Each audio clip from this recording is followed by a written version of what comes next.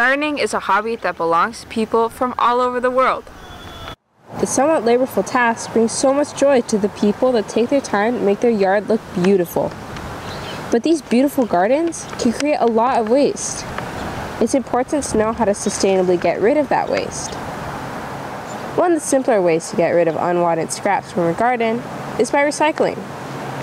Once a week, you can set out your bins to be emptied. Plus, if your garden is bigger or produces more waste, then you can get a second or third bin. Another great way to get rid of waste is by composting. The easy way to compost is by taking most of your waste and putting it into a semi-contained area and watering it. Then, let insects and the elements wear it down. After a while of this, you'll be rewarded with compost.